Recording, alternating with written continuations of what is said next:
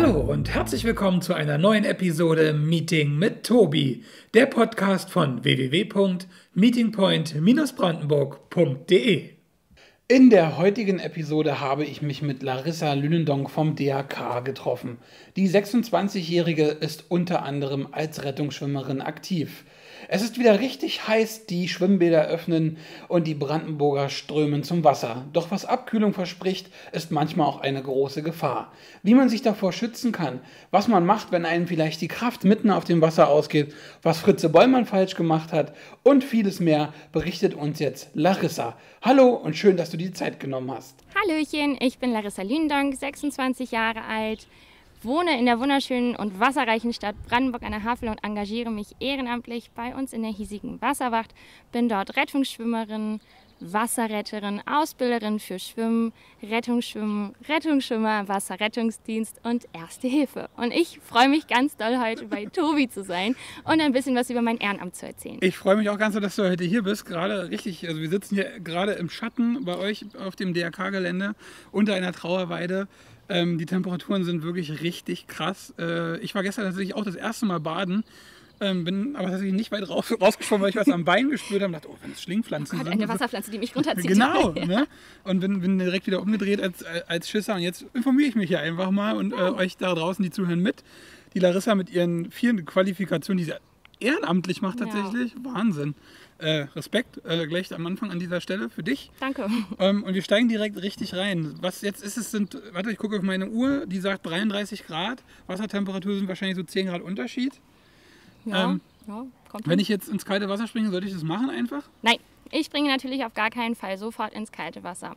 Wenn ich die Möglichkeit habe, mich beispielsweise im Marienbad vorher unter eine Dusche zu stellen, dann mache ich das auch. Ja? Das ist natürlich sehr, sehr wichtig für den Körper, damit er sich auf diesen großen, enormen Temperaturunterschied einstellen kann. Wenn ich jetzt auf dem Boot bin, mitten auf dem Plauer See beispielsweise, dann sollte ich mir wirklich die Zeit nehmen und mich vorsichtig am Körper nass machen oder langsam reingehen, vor allen Dingen um die Brust-Herzregion, Kopf, Nacken. Das ist meistens immer so auch die unangenehmsten Stellen, wo man wirklich dann zweimal überlegt, willst du wirklich ins Wasser reingehen oder nicht. Einfach um präventiv schon dagegen zu wirken. Ich habe immer gedacht, meine Oma spinnt, ne? Dachte ich auch. Ja, mach die hier ein bisschen Wasser ran. Ja, sie hat doch einen Knall. So, als ich so älter ich wurde als Kinder, ist natürlich kommentarlos gemacht, ne?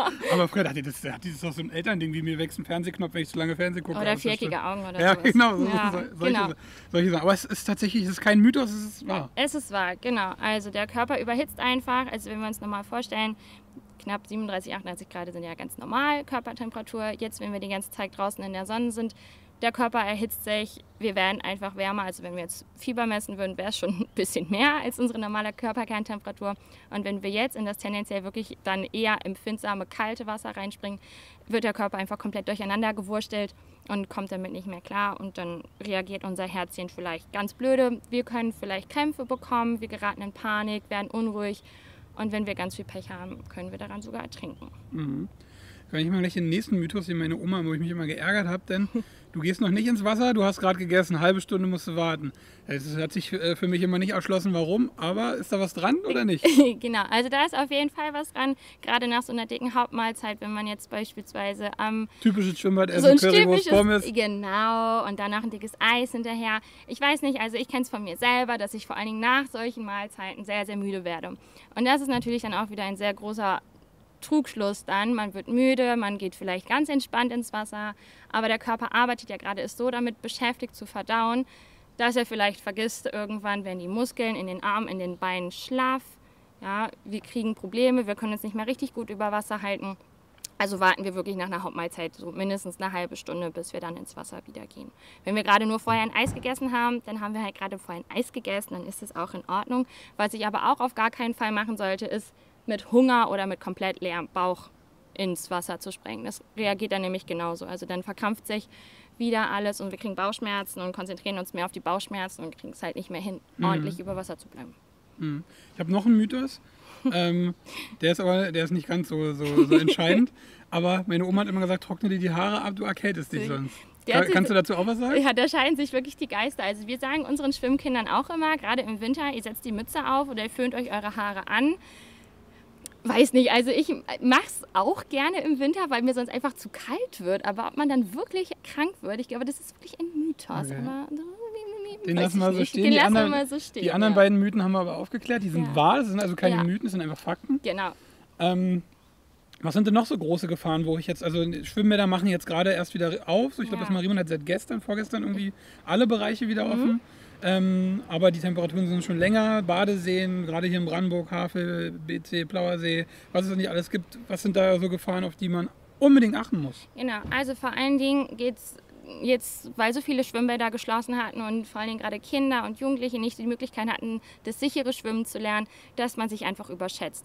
Ja, also ich kenne das auch von mir selber. Mein Fitnessstudio war auch die ganze Zeit über zu. Ich war, ich glaube, letzte Woche das erste Mal wieder beim Training und dachte, ich auch. Ach du Schande, alles klar. Und ich war in der 50-Meter-Halle und nicht mal die konnte ich ordentlich schwimmen. Ich glaube, weil halt so viel jetzt wieder aufmacht, sagt man, okay, und das nutze ich jetzt alles. Und ich glaube, das ist halt wirklich sehr, sehr große Gefahr, dass man sich eben überschätzt, dass man vielleicht auch übermütig wird, dass man sagt, okay, ich kenne es selber aus dem Schwimmbad, man sagt, okay, wenn man mit Kindern unterwegs ist, dann guck dich mal halt aufs Handy, weil es ist ja schon irgendwo ein Rettungsschwimmer da, der mal gucken wird. Und das ist eben halt nicht der Fall. Oder wenn man sich hier bis zu 15 PS Motorboote darf man sich ja einfach als Otto-Normalverbraucher ausnehmen, genau, weiß ich nicht. Und wenn man da dann einfach runterspringt und so, das ist schon, naja, eher ungünstig. Also da muss man wirklich auch Rücksicht auf sich nehmen und vielleicht auch doch lieber zu viel zurückstecken, man selbst, bevor dann mal doch was passieren sollte. Und was halt auch ganz wichtig ist, trinken, Mittagssonne meiden. Hier in Brandenburg haben wir das Glück, dass wir nicht so viele Strömungen haben, die beispielsweise bei Gebirgsflüssen dann eher so der Fall sind. Heißt aber nicht, dass wir keine haben. Wir haben trotzdem große Gefahren, die unsere Havel mit sich birgt. Und was ich halt immer ganz wichtig finde, ist, dass man einfach auf seine Mitmenschen achtet. Ja. Also Strömungen sind immer auch da hört man immer von, sind ein großes Problem, so rein schwimmtechnisch. Kann ich die vorher irgendwie erkennen oder kann ich mich da lieber nicht ins Wasser, da ist die Strömung besonders doll, oder? Genau, also es gibt halt verschiedene Warnzeichen, beispielsweise Schilder. Ja, also wenn da irgendwo ein Schild steht, bitte nicht ins Wasser gehen, hat das schon seinen Grund. Und da rate ich allen Zuhörenden, dass die bitte nicht der Grund dafür werden, dass irgendwo mal ein neues Schild aufgestellt wird. Ich kann es natürlich erkennen, klar, wenn der Wind irgendwo über die Wasseroberfläche drückt, kann es der Wind sein, es kann eine leichte Oberflächenströmung sein. Ich sehe aber nicht, was da drunter passiert. Und das ist halt immer das Trügerische. Es gibt so ein paar Ecken, beispielsweise bei Reusen oder bei kleinen Einbuchtungen, so kleine Landzungen, ne, wo sich das Wasser immer schön verwirbeln kann. Das erkennt man auch an der Ostsee, bei den ganzen Buhnen immer sehr schön. Am Rhein, ja, oder halt tendenziell da, wo viele Schiffe fahren, beispielsweise Silokanal. Aber soll man ja in Binnengewässern soll man ja auch nicht baden gehen, ne? Genau, aber unsere Seen sind auch Binnengewässer, also in Kanälen sollte ich nicht baden gehen. Okay, also beispielsweise jetzt. Okay, also nicht in den Silokanal hüpfen. Genau, nicht in den Silokanal hüpfen. Geht ein Stück weiter hoch. Ja. Ich habe gelesen, dass man einen Gegenstand, also einen Stock, einen Helm oder irgendwas ins Wasser werfen soll, um zu sehen, ob Strömung ist, aber das ist wahrscheinlich... Genau, also du siehst dann halt die Oberflächenströmung. Ja, aber alles das, was halt tiefer ist, wo der Stock oder das Blatt oder was auch immer halt nicht hinkommt, das siehst du halt nicht. Okay. Aber wenn mir das da oben schon komisch vorkommt, dann sollte ich da nicht reingehen, auch wenn da kein Schild steht. Wenn sich das Ding im Kreis dreht, dann ist das ein Strudel. Oder ein Wirbel, also da gibt es einen Unterschied. Oh, was ist der Unterschied zwischen Wirbel und Strudel? Also von außen erkennt man den tatsächlich eher schlecht. Ja. Erst wenn ich drin bin, oder? Erst wenn ich drin bin, genau. Also aus einem Wirbel kann man sich in der Theorie selber befreien, weil man sagt, okay, der ist halt oben sehr stark und wird unten hin immer schwächer. Der endet am Boden und da kann man laut Theorie sich runtertauchen lassen, bis man den Boden berührt und dann kräftig zur Seite hin abtauchen. Ein Strudel hat immer irgendwo ein Ventil, beispielsweise von der Badewanne. Wenn ich da den Stöpsel ziehe, landet das Wasser im Rohr und dann zieht das da irgendwo hin und geht da irgendwo hin. Wäre halt blöd, wenn das dann gerade ein Strudel ist, weil ich komme aus dem Strudel nicht raus, weil es unten einfach diese Kraft viel, viel stärker ist als oben. Also erst aus der Wanne rausgehen, dann den Stöpsel ziehen? Wäre vielleicht sogar nicht so verkehrt. Ja. Gut, aber nice to know, vielen Dank. Dann hatte ich einen Tipp von einem Rettungsschwimmer, wo ich online ein bisschen mich vorbereitet habe, der sagt, am besten immer zu zweit schwimmen gehen. Ja. Genau, also es erklärt sich eigentlich fast selbst, oder? Ja, also es ist nie verkehrt, jemandem Bescheid zu sagen, gerade dann, wenn man jetzt alleine ins Wasser gehen möchte, dass man weiß, okay, gut, ich habe mich irgendwo abgemeldet und hoffentlich macht sich jemand Gedanken, wenn ich nach einer Stunde nicht wieder da bin. Es ist nie verkehrt, zu zweit ins Wasser zu gehen, weil wenn was passiert, haben wir immer noch eine Person, die eventuell besser oder lauter um Hilfe rufen kann. die einer Person, die jetzt in Not gerät, noch Tipps zurufen kann und sagt, okay, ganz entspannt, dreh dich beispielsweise auf den Rücken, atme tief durch, wir schaffen das. Man sollte sich ja auch bei den Strecken nie selbst überschätzen. Also ich weiß, ich bin als Kind selber gerne Wetten geschwommen, von wegen, haha, ich schaff's da einmal rüber und wieder zurück. Und die Strecken überschätzt man halt. Ja, gerade dann, wenn irgendwas passiert, man muss den ganzen Weg, den man halt rausschwimmt, auch wieder zurückschwimmen. Ja, was ich empfehlen kann, ist, wenn man wirklich weiß, man schwimmt lange Strecken durch oder im Autobahnsee hin und her, dass man immer irgendein Rettungsmittel dabei hat oder irgendeinen Auftriebsgegenstand, der einem, wenn man K.O. oder erschöpft ist, dass man sich an dem festhalten kann. Die schützen nicht vor Ertrinken, das ist ganz, ganz wichtig, aber die halten einen erstmal über Wasser, dass man sich da nochmal beruhigen kann, dass man da nochmal gegebenenfalls um Hilfe rufen kann und nochmal von 12 bis Mittag denkt, was mache ich jetzt eigentlich weiter. Sehr beliebt sind seit einigen Jahren, haben sich wahrscheinlich auch jetzt nachhaltig durchgesetzt, diese Stand-Up-Pallets, diese Subs. Ja, ich habe auch eins. Ja, ich habe noch keins. Aber man sieht sie halt wirklich total viel, sind unterwegs. Auch Thomas Seide, der hier schon mal zu Gast war, unter anderem, der gibt Kurse. Vincent Jäger war auch zu Gast, Sub-Safari. Ist also einfach präsent. Aber da gibt es ja sicherlich auch Gefahren, die man wahrscheinlich einfach total unterschätzt da drauf. Also im Vorgespräch hatten wir schon mal, man steht da halt drauf in der prallen Sonne. Ja. Man könnte umfallen, ins kalte Wasser fallen, direkt Hitzschlag, was auch immer. Genau, Kälteschock, genau. Ja. Aber worauf sollte man noch achten, wenn man eine längere Subtour macht? Oder genau, also wenn man auf jeden Fall eine längere Subtour macht, bietet sich das auch da an, wenigstens zu zweit unterwegs zu sein. Genügend trinken, Essen mitnehmen, natürlich auch Sonnencreme, um sich vor der Sonne zu schützen. Ich würde auch immer einen Hut aufsetzen, gerne auch, der den Nackenbereich einfach schützt. Ein Angelhut. Genau, beispielsweise. Und hinten dann noch mit diesem Käppchen dran. Dass man auch da, so blöd wie es halt vielleicht klingt, immer jemandem Bescheid sagt, okay, hier, pass auf, ich fahre jetzt die und die Strecke. Ja, wenn ich in, weiß ich nicht, 3 Stunden nicht wieder da bin, dann guck vielleicht fahr die mal ab, bitte. Ja, guck vielleicht mal, ob du irgendwo mein Paddel findest. Natürlich, wenn man merkt, man kann nicht mehr, sich aufs Board hinsetzen, hinlegen, ja, dass man da erstmal wieder schön zur Ruhe kommen kann, die Kräfte sammeln kann. Genau. Und bevor man halt ins Wasser, also rücksichtsvoll paddeln, also klar, wenn da irgendwelche Boote kommen, die einen mit Absicht irgendwie ins Wasser reinschubsen, fallen lassen wollen, ist natürlich auch nicht so schön. Dann natürlich gucken, dass man wirklich nur da fährt, wo ich auch fahren sollte oder wo ich die Strecke kenne, wo ich weiß, okay, so und so lange brauche ich, bis ich dann am rettenden Ufer wäre oder bis mir jemand helfen könnte. Woran erkennt man denn, dass jemand ertrinkt? Weil ich habe gelesen, dass es gar nicht so, also im Film wird immer Hilfe, ich ertrinke, aber das ist ja wohl gar nicht so, weil man steht unter Schock und man schluckt Wasser, man kann manchmal gar nicht schreien. Ja. Wo sollte man seinen Blick vielleicht ein bisschen, gerade jetzt an Stränden oder so, sensibler hinwerfen? Genau, also meistens ist das lautlose Ertrinken halt eher das Problem, weil die Leute so im Überlebensmodus drin sind. Die haben keine Kraft, mit den Armen rumzufuchteln und großartig um Hilfe zu rufen. Was man halt ganz gut, also das finde ich gerade bei meinen Kinderkursen immer sehr wichtig, wenn ich da erkenne, Mund und Nase gehen wie so ein Schwanenhals die ganze Zeit hoch. Also dass man da wirklich probiert, die Atemwege über das Wasser zu halten und alles andere sackt einfach ab wie so ein Sack. Und das ist halt sehr leise, weil sie halt wirklich im Überlebenskampf drin sind, dass man da halt eher hinguckt, ja, und gegebenenfalls, wenn man da stehen kann, wenn es nur 1 Meter von mir entfernt ist, dass ich da hingehe und das Kind dann hochziehe. Also das hatte ich selber schon im Marienbad, dass da auch wirklich viele helfen, gerade wenn man da diese orangene Rutsche runterrutscht. Aber ich meine, im Marienbad sind ja eigentlich Rettungsschwimmer vor Ort. Ich bin selbst eine dort. Im Marienbad? Ja. Ach, guck an. Ich komme nächste Woche mit meiner Klasse. Sehr gut. Jetzt habe ich, aber an öffentlichen Badestränden, Regattastrecke gibt es keine Rettungsschwimmer, ne? Genau, also ich will jetzt nichts Falsches sagen, aber an der Massoburg, an der Regattastrecke, da sitzt ja die DLRG. Ja. Ich weiß aber nicht, ob sie die ganze Zeit über den Strand bewachen. Also das weiß ich nicht. Wir von der Wasserwacht aus haben halt verschiedene Rettungsbootstandorte. Wir haben unsere Wasserrettungsstation in Wusterwitz. Ja, aber so richtig bewachte Badestrände von der Stadt aus gibt es halt nicht. Und das ist halt ein großes Problem. Gibt es denn aber vielleicht die Möglichkeit, wenn jetzt vielleicht Kolleginnen von mir zuhören, Rettungsschwimmer vielleicht mal anzuwenden? Ich sage, wir wollen mit unserer Schule einen großen Badetag machen an dem und dem Strand. Ja. Kann man denn hier einfach beim DRK anrufen? Und was kostet sowas? 50 Cent pro Kind. 50 Cent pro Kind, das klingt fair. Ja, ne? Ich denke, die kann auch jeder nochmal übrigen. Also das kann man wirklich ganz gut machen. Wir haben jetzt auch, vor allen Dingen jetzt in den letzten Tagen, wo der Regelschulbetrieb wieder losgehen durfte und man eigentlich keine Lust mehr auf Unterricht hat. Nein, da widerspreche ich hart. Wir ziehen durch. Ja, sehr gut. Aber wir haben trotzdem relativ viele Anfragen bekommen und sichern jetzt auch viele Kindergruppen oder Jugendgruppen ab. Mhm. Da sind immer mindestens 2 Rettungsschwimmer, die sind auch geschult, die bringen ihre Erste-Hilfe-Sachen mit, sie bringen auch immer Rettungsmittel mit, ja, sodass man halt wirklich auch sagen kann, sie kommen mit einem Einsatzfahrzeug und diese 50 Cent sind da halt ein kleiner Obolus. Ich will an dem Preis überhaupt gar nicht rütteln. Gut. Das klingt wirklich fair. Also das machen wir halt, das ist gar kein Problem.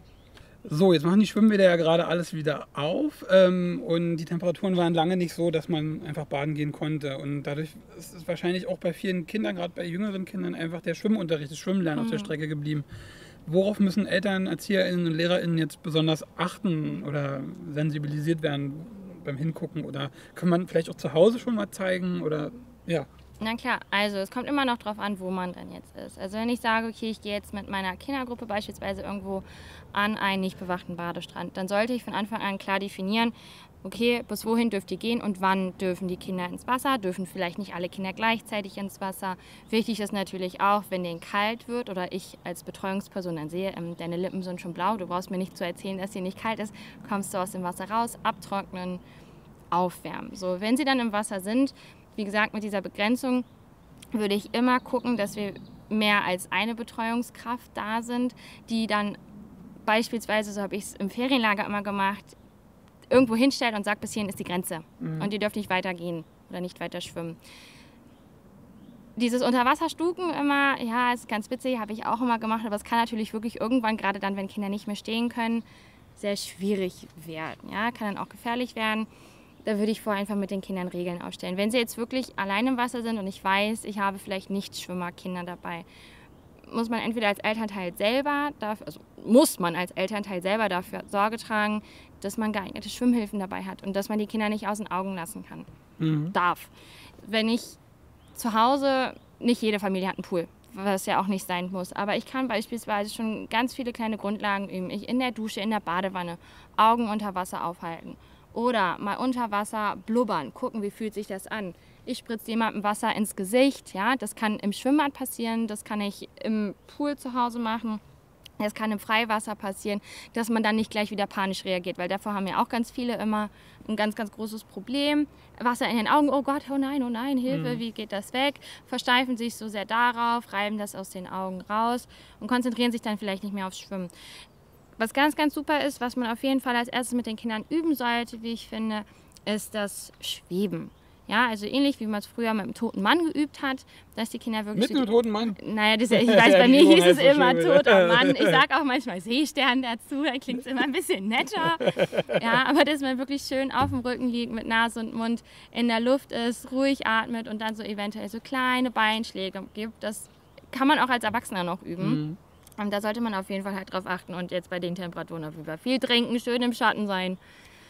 Ja. Nehmen wir mal an, ich merke, mir geht die Kraft aus im Wasser. Ich habe mich überschätzt. Ich merke jetzt, dass ich mich überschätzt habe. Und du bist natürlich bin alleine aber noch raus. nicht in dem Moment, wo ich in Panik gerate. Was mache ich am besten in dem Moment, wo ich, okay, alles klar, ich komme jetzt nicht darüber, ich komme aber auch nicht mehr zurück. Genau, also ich habe gerade ins Klo gegriffen, ja?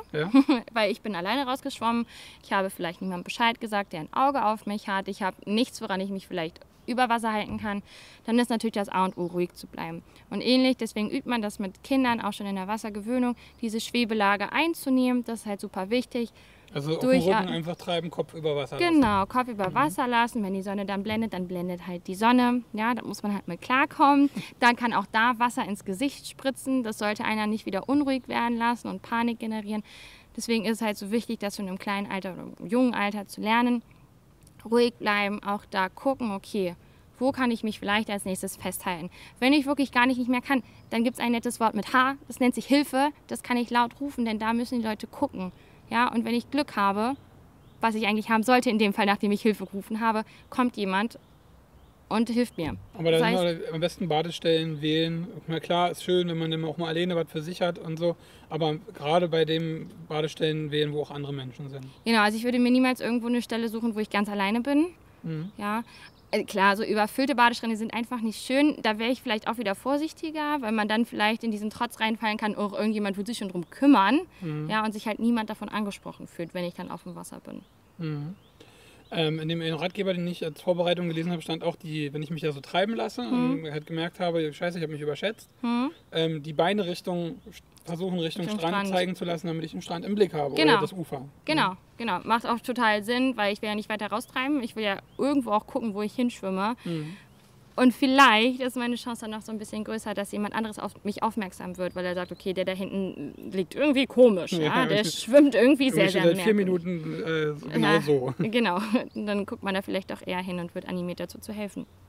Ich habe noch ein wichtiges Thema, habe ich neulich wurde in einer Serie thematisiert, und zwar ist dieses, du hast mich vorhin auch verbessert, sekundäres Ertrinken. Was ist das und kennt man das? Worauf muss man achten? Also sekundäres Ertrinken ist eigentlich so eins mit der häufigsten Todesfolgen, gerade bei Kindern. Das ist, wenn Kinder, also generell Personen unter Wasser kommen, nicht lange unter Wasser sind, sie quasi erfolgreich gerettet wurden und sie erstmal so den Anschein haben, dass es denen gut geht. Ja, so von wegen, es war ja nur kurz. Und es war ja nur ein Schreckmoment. Und das ist aber sehr, sehr trügerisch. Also da muss man halt aufpassen. Die Personen, die trotzdem unter Wasser geraten sind, müssen trotzdem sehr, sehr schnell zum Arzt, weil es sein kann, dass sie bis zu 48 Stunden später noch Wasser in der Lunge dann irgendwann haben und im Trocknen dann zu Hause ertrinken. Genau, weil sie sich dann also häufig auch nachts habe ich gelesen, weil da liegt man. Genau, man wird wieder ruhig und dann kann sich das Wasser, übertrieben gesagt, schön sammeln. Im eigenen Bett ertrunken dann. Ja. Und das passiert halt sehr häufig leider bei Kindern, weil man halt sagt, es war diese Schrecksekunde. Deswegen rate ich wirklich allen danach nochmal rasch in die Notaufnahme. Genau, und das abklären lassen. Aufgepasst auf alle Fälle.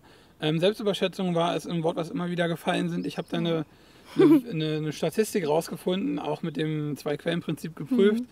Und zwar 80% der Personen, die sich überschätzen und an Badeunfällen irgendwie verunfallen, auf welche Art auch immer, 80% sind Männer. Ob es 80% sind, weiß ich nicht. Wenn du sagst, du hast nach dem Zwei-Quellen-Prinzip überprüft, dann glaube ich dir das. Aber ja, tatsächlich sind es halt eher Männer, die sich überschätzen. Also meistens dann so Frührentner, so ab 50, 55, die sagen, das habe ich schon immer gemacht, ich brauche mich nicht nass machen, ich schwimme seit 26 Jahren die gleiche Strecke hier. Meine Oma hat Quatsch erzählt, sozusagen. Ja, aber es ist tatsächlich so, weil gerade Männer halt eher an einem Herzinfarkt beispielsweise sterben.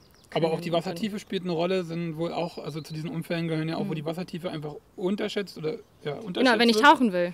Ja, oder einfach ich springe rein, oder weiß gar nicht, wie tief es ist und zack, auf den Halswirbel Na klar. Knackt. Also wenn ich jetzt einfach hier von der Brücke springe und wenn ich Kerze runterspringen möchte, heißt es nicht, dass ich in Kerze unten ankomme.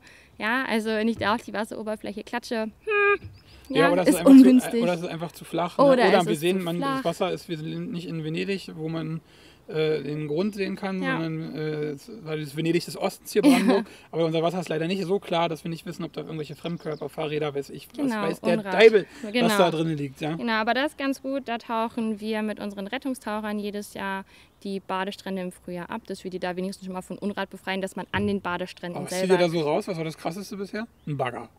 Oh, jetzt muss ich überlegen, das Krasseste, also das war tatsächlich letztes Jahr, da haben wir in der Nähe, also am Malgestrand waren wir und ein anderer Wasserretter und ich sind relativ weit nach links gewahrt und haben so den Uferbereich abgesucht und da war so ein riesen, ich glaube es war es war ein Tankfass, das war es bestimmt nicht, aber es war gigantisch, es war super schwer und es lag da, weil ich weiß nicht wie lange schon drin, also das war richtig krass, ich weiß gar nicht, wie wir das da rausgeholt haben. Mit mehreren Menschen, mit sehr, sehr vielen Menschen. Also das war, glaube ich, so für mich das Krasseste. Ich habe einen Witz für dich, der passt dazu.